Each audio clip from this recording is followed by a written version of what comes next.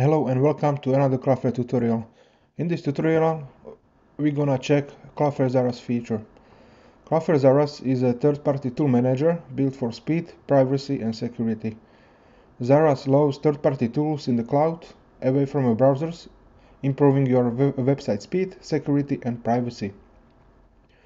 We're gonna set up a Google Analytics 4 for our website, and we're gonna add the Zaraz snippet in our Cloudflare. When we check the Cloudflare documentation for Zaraz, we can see that it supports almost all platforms like Google Bing, Microsoft Bing, Facebook Pixel, Google Ads, Google Analytics 4, and many more. And also you can add your custom HTML snippets. For example, if you have Google Tag Manager, you can add your tag there, and also you can use it for Plausible. So first, we need to copy our Google Analytics measurement ID, and then we need to go to our Cloudflare account, and on the bottom you will see Zaraz. In the Zaraz, you add a new tool, you select Analytics, you go with Google Analytics 4, continue, and you add your measurement ID.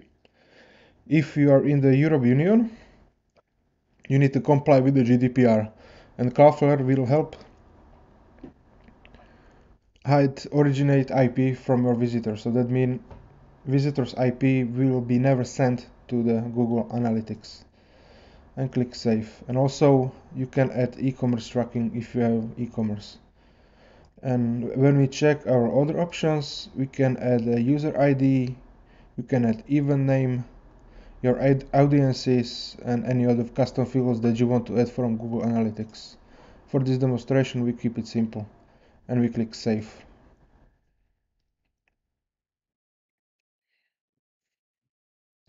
And that's pretty it. It will trigger on the page view automatically. And when we go back to our analytics, this everything fine. We can open our website in incognito.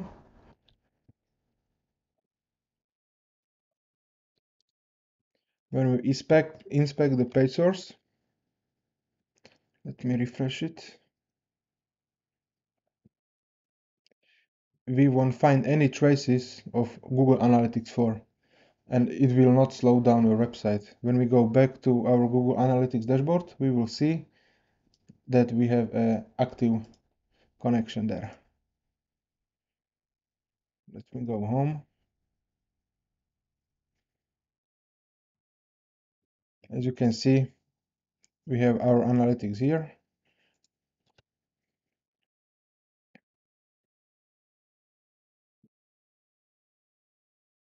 I don't want to do real time, but oh yeah. As you can see, it loaded instantly, and when we do our GTMetrix test, you will see that it will not slow down our website, and the Google Analytics snippet is loaded from the Cloudflare CDN.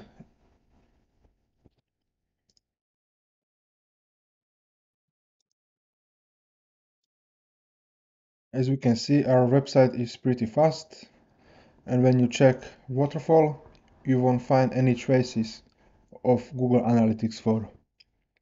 So I hope you really like this tutorial. If you have any questions or need help, please let me know in comments down below, and stay tuned for another tutorial. See you!